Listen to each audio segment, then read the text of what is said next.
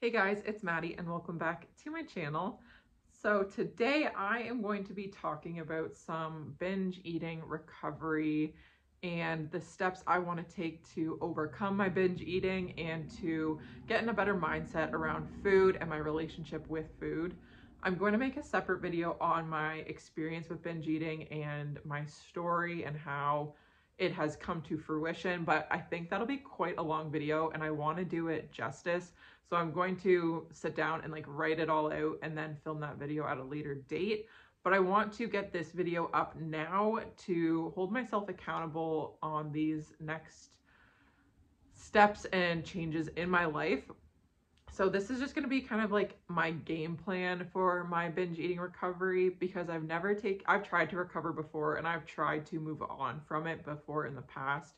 I haven't been super successful, but that was more, I was trying to restrict myself from the binge eating instead of actually addressing the root cause of it and the actual issues, and not fix myself, but do the work on myself instead of just blaming the food around me.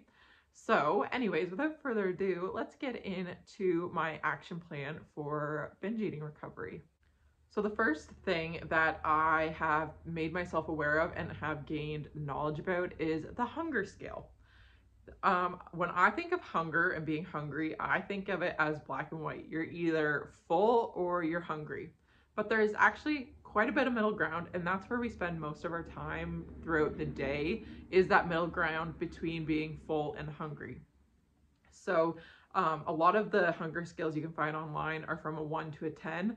1 being you are starving, you're ravenous, you will eat everything in sight, you're feeling lightheaded, you're dizzy, you are just starving. And 10 being painfully full, where you feel sick and are literally about to burst at the seams. And then 5 being neutral, you feel neither full nor super hungry. And then obviously there's a few other numbers in between there, being hungry and full, but you can look online if you are interested in that middle ground. But that is the first thing that I wanted to become aware of, is that I don't need to have my stomach growling, feel super lightheaded, be so hangry in order to eat. I can find other cues that I might be hungry. Whether I don't know what those other cues are right now, because I don't necessarily get hunger cues except for the stomach growling and head being a little dizzy. I'm trying to figure out my hunger cues and what those are. And I don't need to stuff myself until I'm feeling sick in order to stop eating either. So ideally, I would like to eat before I get into what I call my red zone, and that's when I'm probably about a 1 or a 2 on the hunger scale, where I will usually come home from being out somewhere and all I can think about is eating, and I don't have the patience to make something, so I will go raid the cupboard, raid the counter, the fridge, just to find a quick fix. And then that kind of triggers something and I'm like, oh, I got food, so now I need to eat all of the food, which is like a primal part in our brain because we think we were being starved. So now when food is an option, we take advantage of that and eat and eat and eat and eat. And that's exactly what I do. And I don't listen to my body and stop when I'm full. I just eat until I feel satiated, and then usually within 5 to 10 minutes after that, I feel so sick because I have stuffed myself. And usually not with super nutritious foods. It's usually the granola bars, some chips, some chocolate, just random things I can find that will give me that quick dopamine hit. That being said, I want to be more aware of the nutritional value of the food I'm eating and how it will make me feel later. Because when I get hungry or when I go on my binges, I don't think about my future self. I just think about me right now. What do I want right now? What can I get right now? What is available to me right now? And I don't think how I'm gonna feel so sick in 15 minutes and that my stomach is gonna hurt. I'm probably gonna feel like I have a headache and just feel very sluggish and tired. And that's not a fun feeling. That's not an enjoyable feeling. So I want to be aware of my proteins that I'm getting, the carbs, some fruit and veggies, the sugars that I'm also consuming, and not be so restrictive on no cookie or no that, but just this moves into my next point, just being more balanced. I don't love that word or that phrase, but just making sure I'm getting my proteins in, getting my carbs in, eating some vegetables, and also having that cookie, or also having that granola bar or that brownie or some ice cream. But making sure that I'm hitting some of my nutritional goals, if you will, first, and then kind of supplementing, like adding those sweets, those treats afterwards. I'm trying to eat more meat because I find that I tend to binge when I don't eat a lot of meat. So I'm trying to eat it at all 3 meals, breakfast, lunch, and dinner, having some sort of meat source in each of those meals, because then I find that it like satisfies a craving a little more than if I don't have a meat in my meal. So I'm trying to eat more meat and protein. And yeah, but also knowing I can have that cookie, because that does add some benefits to your diet, like a little energy boost or something. But just making sure I'm eating those vegetables. Like there are some days I could go a full day without eating a single veggie. Not proud of it, but it is true. Some of my binging comes from like a scarcity mindset. So knowing that there is always more, and not feeling like I need to like hoard the food and eat all of it now, because once it's out, that's all, that's done, then I'm never gonna have it again. I always have the opportunity to get more if I would like it, and the option is there. I don't need to stuff it all in right now. So for example, a lot like around Christmas time, there's a lot of like seasonal treats like gingerbread cookies. I love gingerbread cookies, and I just made a batch the other day.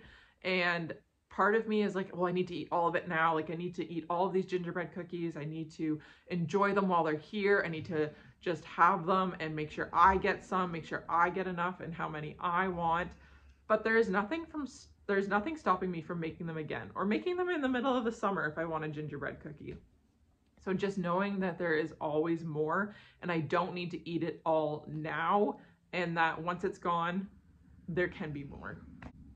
Also just reminding myself that I am choosing to eat this food. If I want to eat 6 gingerbread cookies, I can, but I just have to know that I'm making that choice and not feeling driven to eat those and like it's a necessity to eat those.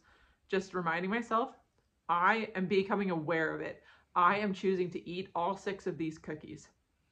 It might not be the best decision to eat them all. It may make me feel like shit later, but I am making the decision to eat this.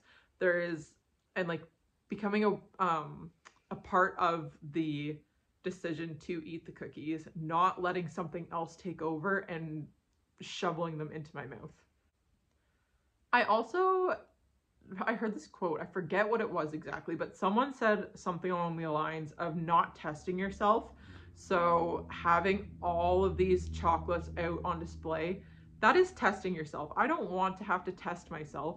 So this is also me avoiding one of my trigger zones, which is the kitchen, because in my family, I haven't really opened up about binge eating to my family members, but I don't think anyone else in my family struggles with it. So we have a lot of chocolate and sweets out on the counter, and I don't want to test myself by spending so much time in the kitchen, being surrounded by it and seeing it everywhere. So I'm also going to avoid my trigger zone, the kitchen, by just not spending as much time in there. Just not forcing myself to sit in the uncomfortableness that is the kitchen and being surrounded by all of these sweet treats and these like trigger foods for myself. And that's kind of like a punishment if I force myself to sit there and stare at it all and just be like, wow, wish I could have that, or oh, it's like taunting me. Just not even going there. Just don't go in the kitchen, really. Like, not that I'm avoiding it altogether. Obviously, I go in there to eat and to get food, but just not spending unnecessary time in there.